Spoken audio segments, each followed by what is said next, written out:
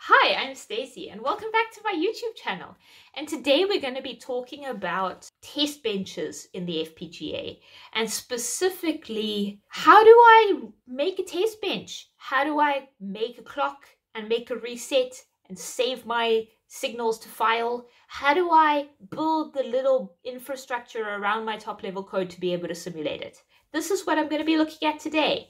So I have my parsin window project here. Before I dive into how I show you my parsin window, I'm going to dive into the test bench for it. When I'm putting my design in hardware, I have a clock and reset and pins that are on the board that are physically connected to the FPGA board. But when I'm using my test bench, instead of having these pins be connected to the board, in simulation, I have to drive the clock and the reset in order to reproduce what would be happening on the board. So it's like its own little bubble where you drive the clock and the reset and then you see that it does what it's supposed to do. That's why my test bench doesn't have any top level signals. So these are the parameters I'm going to be using for my test bench and my clock and my reset. So I have given my clock an initial value and my reset an initial value. And I also, in addition to my output signals, I also have the clock period is 50 megahertz and my reset count is how many clock cycles of reset do I have before I come out of reset. To generate the clock, I have a special always block. So this doesn't have an always at star. So this is non-synthesizable. This won't work with synthesis. In this case, I just have always begin, and that will just mean it'll always run this. The hash sign here is a time period. Clock will be driven by not clock after a specific time period. So in this case, this is clock period divided by 2.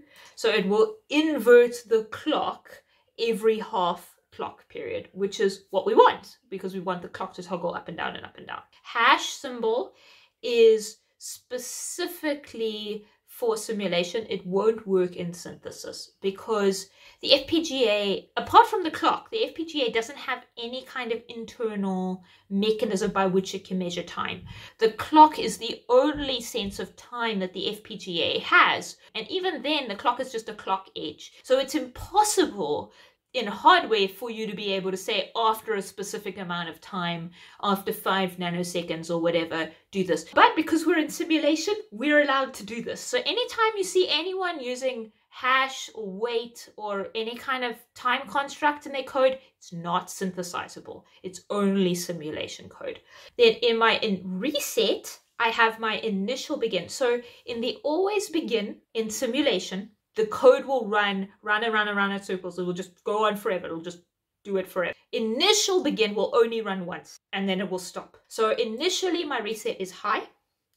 And then after I wait, because we've got a hash, clock count times clock period. So I will wait for a specific amount of time and then I will wait for my clock.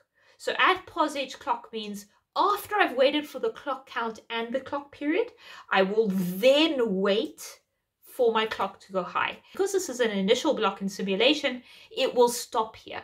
And so my reset will remain low for the rest of the simulation.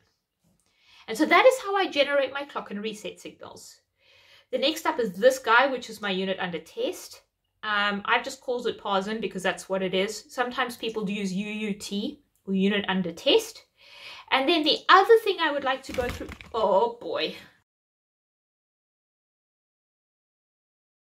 I just knocked the tripod. Okay, where was I? So the next thing I want to show you is I want to show you how I write to files. So once I have generated my output signals from my unit under test, which in this case is my window, I want to store them in a file so that I can see them. Maybe I want to put them in MATLAB or Python or Octave or pick your analysis tool of choice. You can write it to file. So I'm going to show you what my file writing module looks like. Again, in this module, I am using constructs that are simulation only. The file open, file write command are simulation only. When you see in System Verilog a $ command, some of them are synthesis and some of them are simulation. So I would always double check. If you do using a $ command in simulation in System Verilog and you want to try and use it in synthesis, Google it first to check. There are a handful that will work in synthesis, but there are others that won't. So you can't assume. So I've got my input data, and in this case, I am working with fixed point data. I can specify the data length and the fractional length. I will be going through the fixed point stuff in another video. Then FD is the file descriptor object. I'm opening the file to write to it, and so the file name is there. And this initial block, exactly like we saw in the initial begin end in our test bench, initially means it happens once. So I am initially opening the file at the start of my simulation, and then I'm not running it again. I don't need to run it again. I've got my file open already. So then I create a real signal, and then I drive the internal real signal with the input data. And that's just because I'm going to be doing a divide in the next step. I'm going to be doing a floating point divide, which is a simulation only construct. And I need to cast the input data to float in order for the tool to detect that I'm doing a float divide. If I didn't cast my input data to a float, then it would do an integer divide. So then I do my divide, where I divide my input data by 2 to my fractional width. And I do that by just shifting 1 up by the number of bits. And that allows me to convert my fixed point signal to a floating point signal, so that when I put it in MATLAB or whatever, I can see the number as a floating point value. But in the FPGA, it's fixed point at whatever the fractional width is. And I'll be talking about the fixed point numbers and the rules associated with fixed point in another video. But for now, what you can just imagine is that all the numbers are scaled by a power of 2. If you have a range from 0 to 1 and it's a 10-bit fractional. In the FPGA, you work with numbers from 0 to 1024. You've got to maintain the fractional bits. There are rules associated with it. But on the output, when you're done processing the number and it's still a 10-bit fractional, then when it comes out the other side, you divide by 2 to the 10, and then it will put it back into its normal floating point range. And so at the very basic level, fixed point is just multiplying before you put it in the FPGA, then you shove it in the FPGA and you process it with rules. And then on the output, you just divide it again. And that is the way fixed point works on the very basic level. And then my write statement, this is a fwrite, and I write to the file the floating point value of whatever write data is. And I only write when I'm not in reset and when the data is valid. This is how you write to file, and that's my test bench. And then I just initiate this module here, and then I have my file name there, and that's it. That's my test bench. And so this way I can create a clock and a reset signal, and then on the output you can save your signal values to file in order to look at them or work with them in some way. And that's that. A couple of housekeeping things. I have a subreddit. A lot of people are on Reddit from my user base, apparently.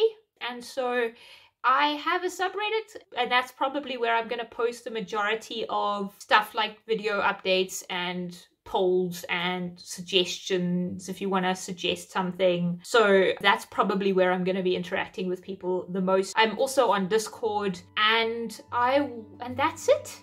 I appreciate you. I hope that this was helpful for you.